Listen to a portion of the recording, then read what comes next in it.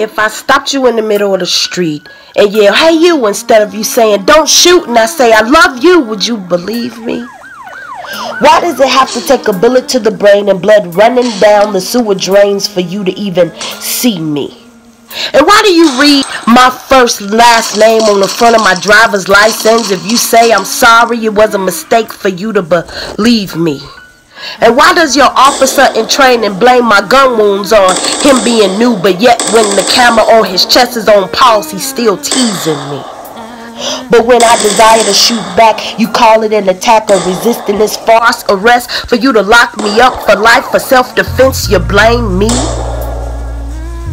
But a white boy can walk in the middle of a Bible study and shoot up 9 people praying, and yet he gets a tour ride, or better yet, an escorted presidential field trip to Burger King.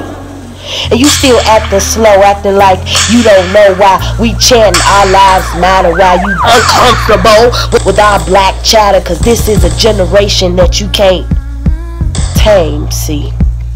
Cause apparently being black or white does matter. Sorry Mike, I can't take it. My brother's dropping like flies and I'm forced to just stand by, or like Corinne, it just might be me.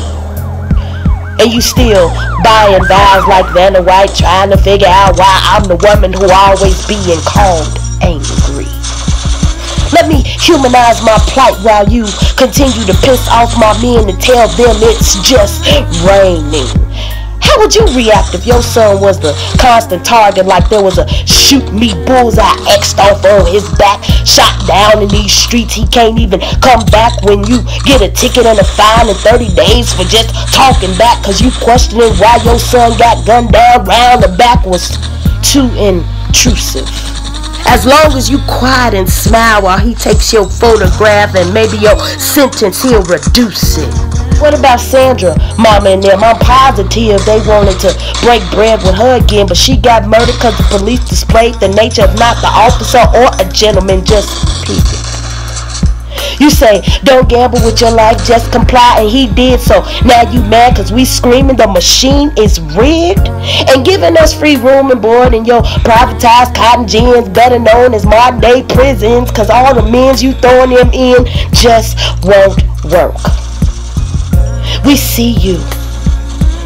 So, before you yell, all lives matter, tell that to the ones who have been gunned down and no longer breathing.